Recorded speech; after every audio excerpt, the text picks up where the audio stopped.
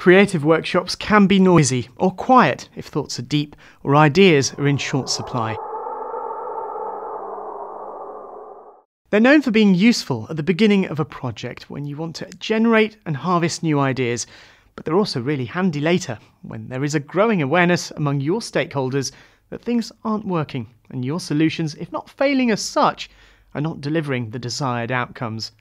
Bringing people together to focus on thinking differently about a specific problem can bring about new breakthroughs, or at least a shared understanding of the problems. But a good creative workshop provides a dynamic mix. But getting that mix right is down to you as the facilitator. At one extreme, you can be, or as the facilitator, you want to create a supportive framework with a structure and order, and that means preparation. You'll need to start by finding a good venue with the right facilities in an accessible location for everyone attending. When selecting the stakeholders and participants, make sure there's a good, workable balance of people. Identify primary and secondary stakeholders. Primary stakeholders are those directly affected by the focus of the creative workshop.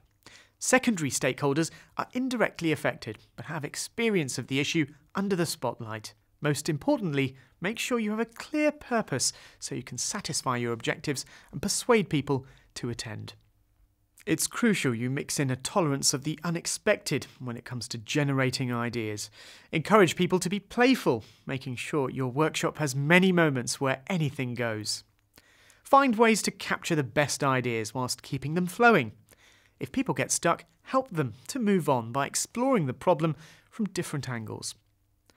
In a creative workshop, there are no bad ideas, even the ones that sound impossible. Encourage everyone to enjoy the process and bring the quiet thinkers forward. Record the outputs by making sure the collaborators capture ideas as they go and get them to summarise their action plans at the end. People are more likely to engage with ideas emerging from a creative workshop because they formed them. Resistance will be lower because there'll be no surprises. Also, creative workshops can improve your credibility and that of your organisation. When they demonstrate that you value input from stakeholders, you listen, and that you are fair, ethical and transparent. Above all, have fun. Hello, my name is Richmond.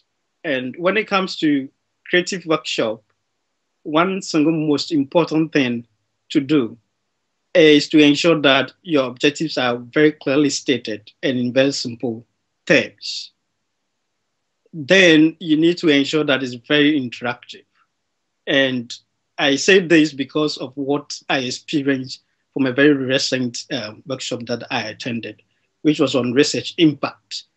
And had it not been for the fact that the facilitator was very straightforward about the objective, it wouldn't have been very successful. Thank you and all the best.